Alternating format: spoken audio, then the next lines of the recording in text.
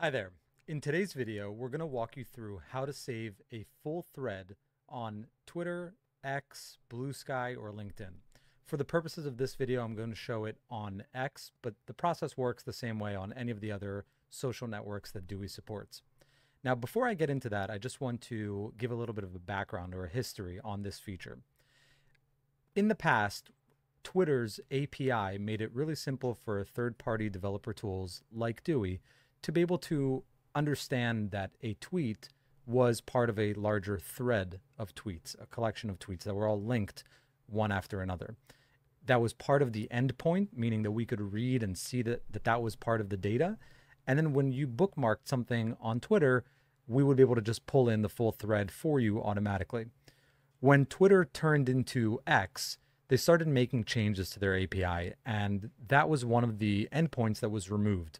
We never got a clear answer why, but what we do know is that Dewey could no longer tell if a tweet was part of a thread. And so for all intents and purposes, we just stopped pulling in full threads into Dewey. Today, we're excited to announce that we've figured out a way to do this without the X API. We completely bypass it.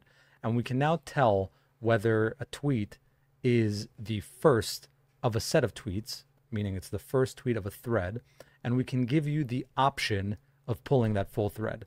You'll still have the option to just bookmark that individual tweet and not the full thread. But if you want to, we now make it possible for you to do so to pull in the full thread. So let's walk through a quick tutorial how to do this. I'm going to look for a tweet. I'm going to use this one from Luli at Reason is Fun. And when I click it, I will now see two options. One, I could always just click the bookmark icon, which I'll get back to in a second, or I can click this button up top, which Dewey is overlaying that says Save Entire Thread. This button will only appear on tweets that Dewey has identified as being part of a thread of tweets. Now, this again will only work if you have downloaded the Dewey Chrome extension. So if you have not done that so far, pause this video and go download the Chrome extension for Dewey. And if you're unsure how to do that, we have a video walking you through how to do that as well. But back to this tutorial. Instead of clicking this button, which will do what it says, it will save the entire thread, I'm going to show you another way that we've identified to make this easier for you. Let's say you go ahead and click the bookmark icon that is part of the native Twitter or X experience. Once you click that, you'll now see a pop-up from Dewey that says, do you want to save the entire thread?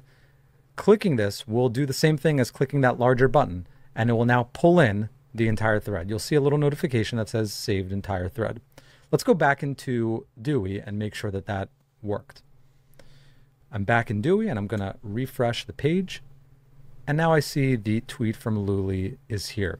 But how do I know that the full thread has been pulled in? You'll see a small little icon in the bottom right corner with the thread emoji.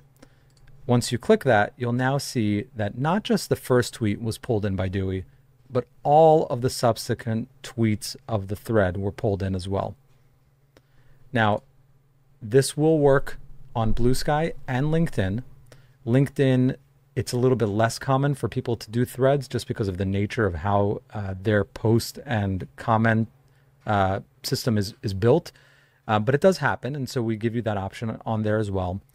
But this is hopefully a neat little feature that makes bookmarking a little bit easier for you, because oftentimes when we are bookmarking a thread, we're interested in all of the contents of that thread, not just the first tweet.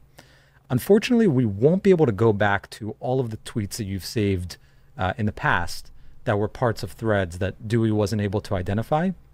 What you can do is go back to them manually, and that's a little bit of a pain, but if you don't mind doing that, you can go ahead and open them up individually, and you'll now see that Dewey button that says Save Entire Thread, or just use this moving forward to make sure that any content that you're capturing into Dewey that is part of a thread, you can save all of the contents that are associated with it. We hope this is helpful.